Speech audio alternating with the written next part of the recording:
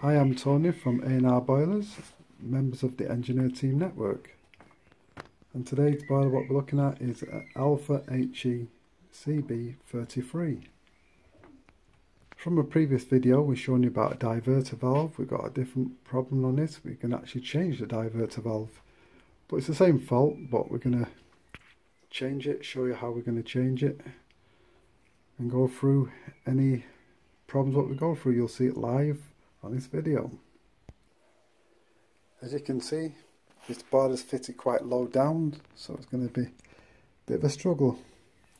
But as I said, it's a live situation, so you're going to see all our quirks, all our difficulties in doing the job, because this is real life, on the job training, isn't it, Kevin? It sure is.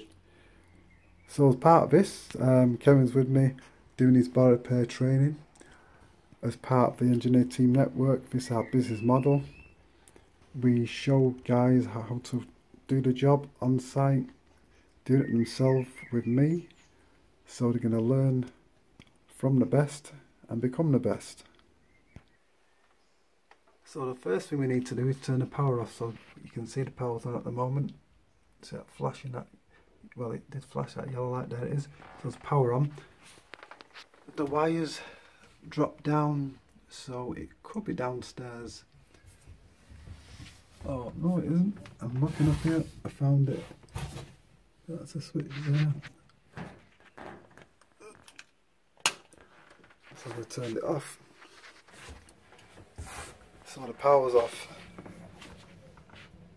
So the next thing we're going to do is drain it all down, get inside the boiler, isolate it, flow and return, and cold water inlet. So you're just going to take screws out and drop that panel down. You might have seen this on a previous video, but if you haven't, this is what we do. Because it's fitted in the airing cupboard, it's pretty tight to the top of the shelving. So we're struggling to get it off. Hopefully we don't have to clear all that what's above it. We've got that off now. So the next thing is to do the isolation on the cold water inlet.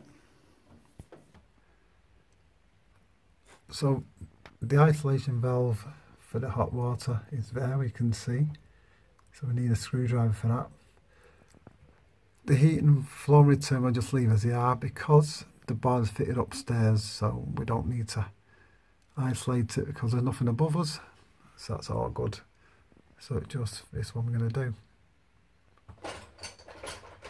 I'm just going to quickly test it. I'm just going to lift it off there. See it there, it's off. And it went off again because I dropped it down. See, here it come on.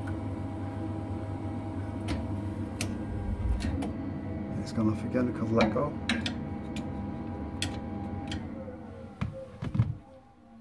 Now rinse it from the hot water, Kev.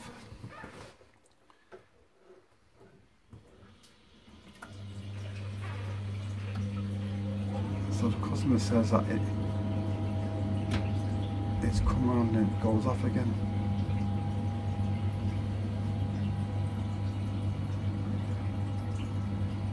Open another tap. Open the cold tap at the same time.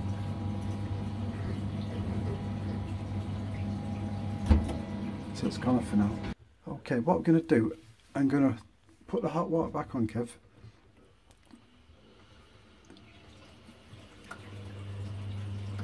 So you can hear it activating. Burns come on. Now you might think, oh, it's okay, it's running fine.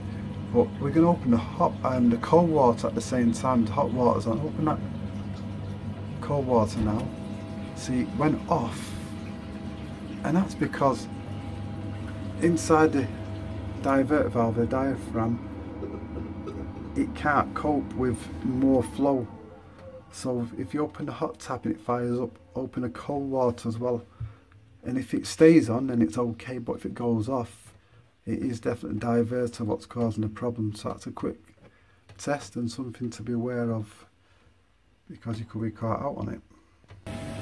Now we've got it on hot water mode, burners on, so Kevin can open a cold tap and just do that test what we've done in the beginning. Nope. So that's a cold on, hot on together, and it's coping fine. So that's job done. Bit of a marathon, big job, as I said, with live action. See it as it happens. So you've seen a real thing, real body repair training in the real world.